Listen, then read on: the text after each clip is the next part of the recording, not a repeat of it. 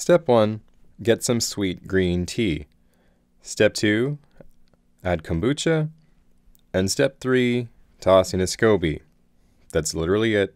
Cover it with a cloth and wait.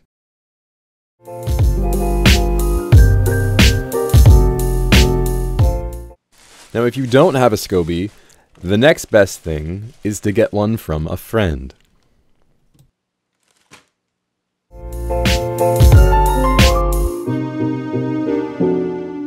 If you don't have a friend, then you've made an excellent choice in watching this video. Let's make some scratch Booch.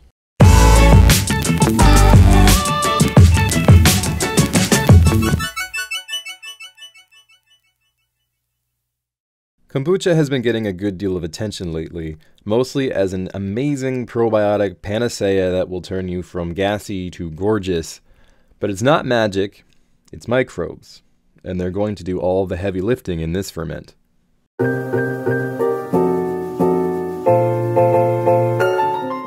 Ideally, you'll want something glass for growing a SCOBY so you can watch its progress. I'm using a 750 ml or 25 ounce mason jar. You'll want a cloth or paper towel to cover the jar. This will keep mold spores out of the jar so that they can stay where they belong, suspended in the air you breathe. And lastly, something to hold that cloth in place.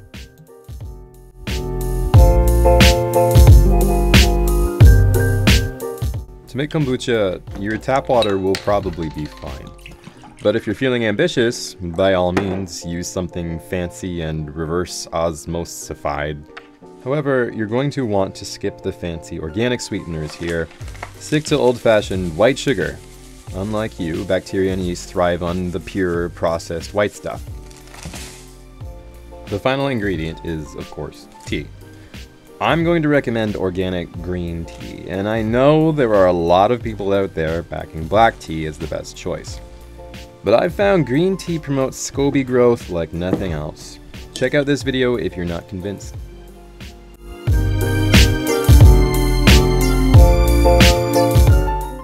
If you're made of money and own a kettle, go ahead and use that. For the rest of us in the 99%, add 1 liter or 34 ounces of tap water to a pot and bring to a boil. Once the water has stopped boiling, toss in 2 tea bags. If you're clever, you may have noticed that this is not green tea. But let's go ahead and pretend that it is. Let the tea steep for about 3 minutes. Take out the bags, there's no need to squeeze these.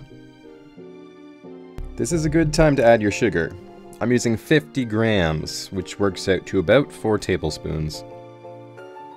You're going to need to get your hands on some unpasteurized kombucha in order to make your own. Luckily, it's not hard to come by these days. Make sure you grab the grossest looking one that you can. Extra points if it has boogery looking things floating in it. Set aside 100 milliliters, or 3.5 ounces, to inoculate your tea. Pour half a liter, or 500 milliliters of tea into your jar, and then inoculate with your live kombucha. This serves not only to supply the tea with a culture of bacteria and yeast, but to lower the pH. Acidifying the tea stops mold, and mold stops the good times. Don't forget to cover your jar. If you leave this open, it will spoil.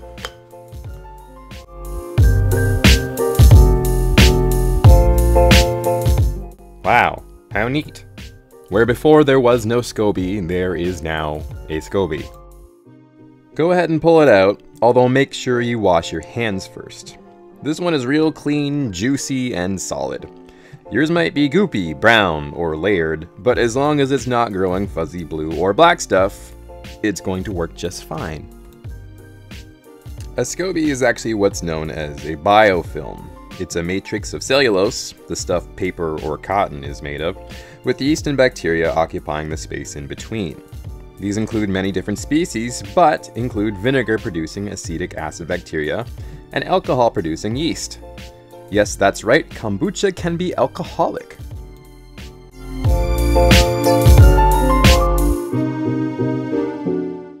You have a SCOBY. Great. Now make some sweet tea again.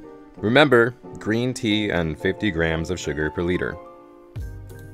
Once your tea is done, toss in the SCOBY. Was your tea still hot? Then your SCOBY is dead now. There is no recovering from this. Make sure your tea is cool to room temperature. Let's try that again. Also, hopefully you kept some of the tea you used to grow your SCOBY. This is called starter tea, but it's basically kombucha, and it will once again lower the pH and prevent mold growth. How much you add is going to depend on how sour it is. If it still tastes like kombucha, add around 15% of the total volume. If it tastes like vinegar, go easy on it.